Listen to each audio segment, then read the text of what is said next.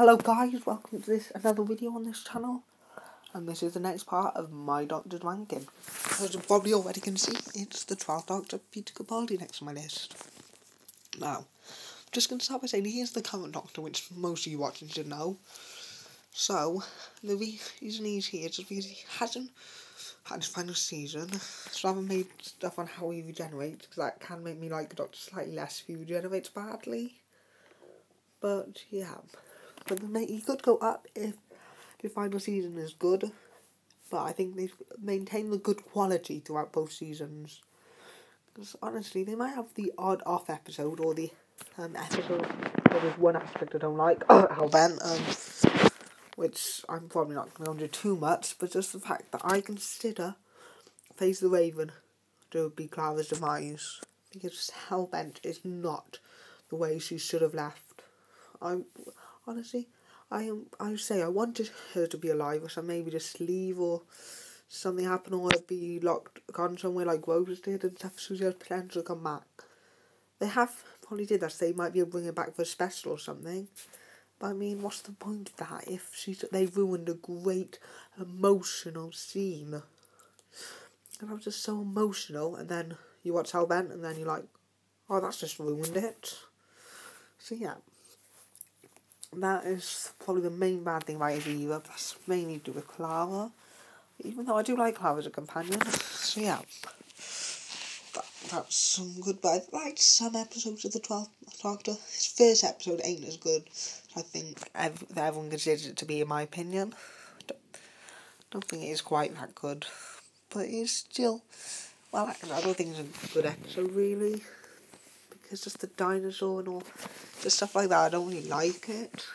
I haven't really seen it since it was aired, because I didn't like it much after that. So I watched multiple times when it was aired, just because it's the new season, like I do most seasons. But yeah, I think I'm not quite a fan of that, but I might have to rewatch at some point. But yeah, Series 9 was pretty good. And yeah, so this Doctor's quite good, but yeah, I think he's similar to Christopher Eccleston. It's like Christopher Eccleston to me. He's just gotten the second season I wanted Eccleston to have. Yeah, because I think they're really similar Doctors with the sort of darker side of them. But yeah, I do like this Doctor, but not as much as the next few on my list. Because the next few are either sentimental reasons that they're this high, like they got me into the show, or stuff like that.